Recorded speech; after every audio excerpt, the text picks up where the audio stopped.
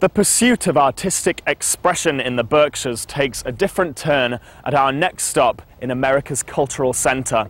For that, we're going to a very special place in North Adams. I'm standing inside the Sterling and Francine Clark Art Institute, and here to guide me is the senior curator, Richard Rand.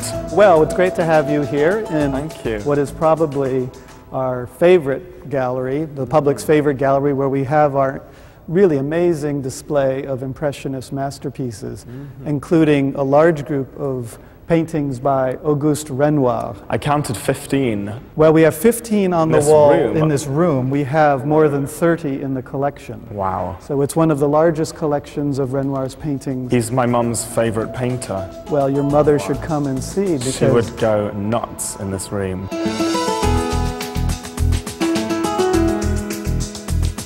Mr. and Mrs. Clark, when they founded the Institute in 1955, really wanted to share their wonderful collection with the public in a way that they enjoyed it, in a domestic setting, like a house museum. So the ceilings are low, the gallery spaces are intimate despite the size of this particular space.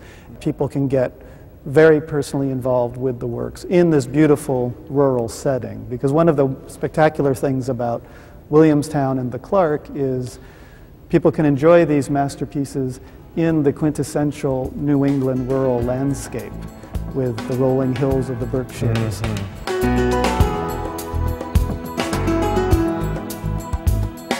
We have wonderful paintings by other 19th century artists, the academic and salon painters like Bouguereau, Gérôme, Alfred Stevens. We also have great old master paintings, smaller in number but equally beautiful. We have one of the very rare Piero della Francesca altarpieces outside of Europe. That's a great destination picture, as we say. But we also have fine silver. The Clark owns one of the great collections of British and continental fine silver outside of Europe. We have drawings and prints. We have a collection of photography.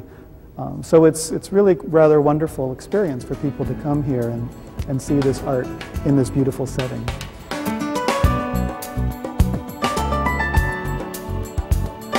And Richard, what's your favorite painting in this room?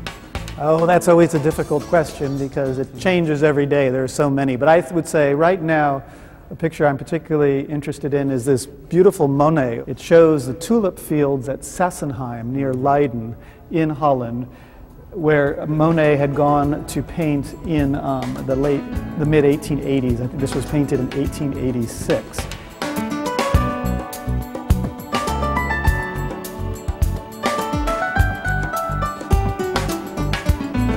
Well, thank you very much for talking to us, Richard. Well, enjoyed meeting you, and come back again soon with your mother. Okay, will do.